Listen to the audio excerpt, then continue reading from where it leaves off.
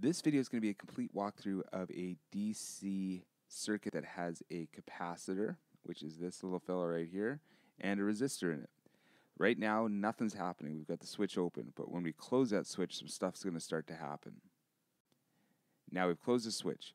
Now, if you remember from the inductor video, when the inductor switch is closed, current starts to race through the circuit and it gets up to a steady state. That is not the case in this case. We have a capacitor here. So what's happening is we are building charge, and I'm going to assume again you know, but this is just a quick little mini lesson. We're going to take the electrons here, we're going to dump them on those plates, we've got the holes here, we're going to take them over to that side. We're going to get current flowing for a brief amount of time, and then once this guy charges up, the capacitor charges up to be the same voltage that the battery is, then current stops flowing. So what we're doing here is we are setting up voltage on the plates as opposed to the inductor. So if I did that same little chart that I did in the inductor video, I've got this guy going across like that and that.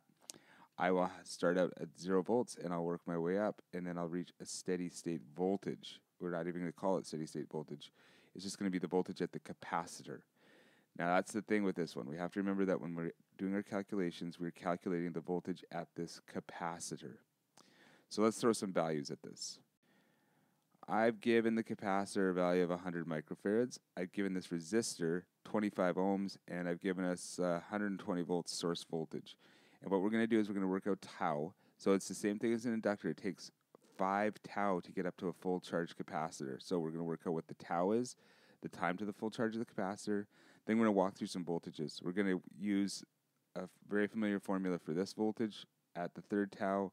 We're going to talk about this voltage at the third tau. We're going to talk about what happens to the current at the third tau. And then we're going to talk about the W, the energy stored in the electrostatic field in between the plates. So let's take a quick look at the formulas that we're dealing with this walkthrough. So here we go. Our tau with the inductor, it was L over R. With the capacitor, it is R times C. We have no L, obviously. So we're taking the resistance, we're multiplying it by the capacitance to get the tau, or the time constant. Then we have to remember we take 5 of those. 5 times tau equals the time it takes to fully charge that capacitor. Then we get this guy here, this 1 minus e to the negative x times v source, and this is important, equals your capacitor voltage, not your resistor voltage. You're going to want to use that as your resistor voltage. Don't do it. It's your capacitor voltage. So 1 minus e to the x, that minus x sign, that is your time constant. So if you're trying to figure it out at the first time constant, it is 1 minus e to the negative 1. Second would be 1 minus e to the negative 2. Third is 1 minus e to the negative 3, and so on and so on. That 1 just stays there as 1. You don't change that at all. Then our voltage at the resistor, we have to obey Kirchhoff's law. So our voltage at the resistor is going to be, once we figure out our voltage at the capacitor, you're going to take that and subtract it from the source, and that gives you your resistor voltage. And then to determine the current, well, it becomes quite easy. Once we have the voltage of the resistor, we're going to divide it by the resistance, because E over R equals I. It's just Ohm's law. And then the energy stored is just W is equal to 0.5 CV squared, much like it was for the inductor, which was W equals 0.5 Li squared.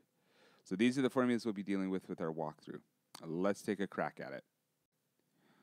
So here we go. Our first item on the list here, tau.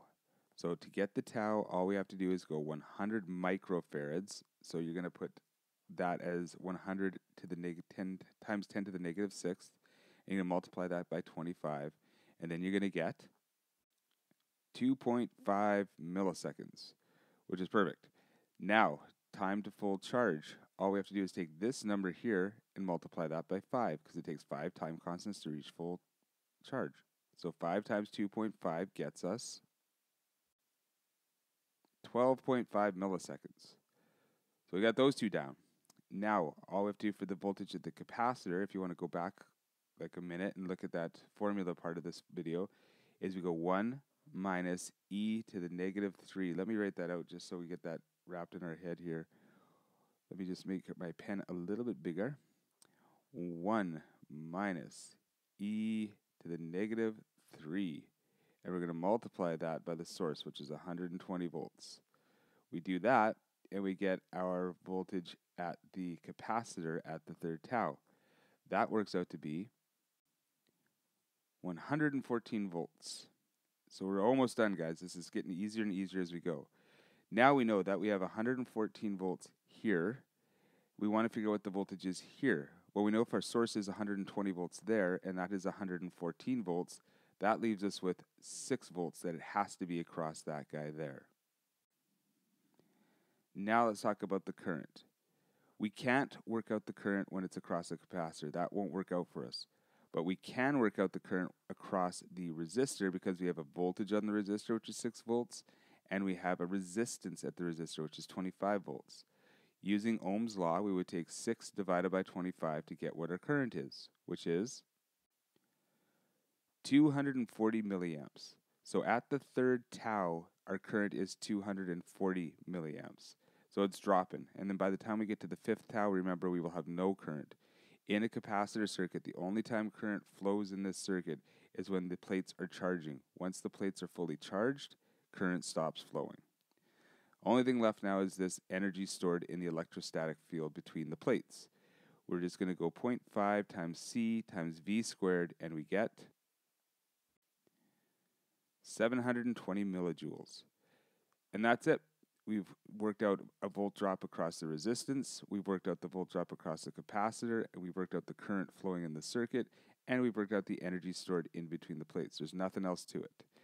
Now, the only thing to mention now is when we open this switch, when we saw an inductor, when we opened the switch, the current would drop like it was hot. But in this capacitor, we're not dealing with the current, we're dealing with the voltage. Specifically, we're dealing with the with electrons on the plates there. When we open that, there's no place for those electrons to go. So a capacitor could actually theoretically hold its charge until somebody came up and licked that or touched it, or some sort of discharge resistor was put across that to get rid of those electrons.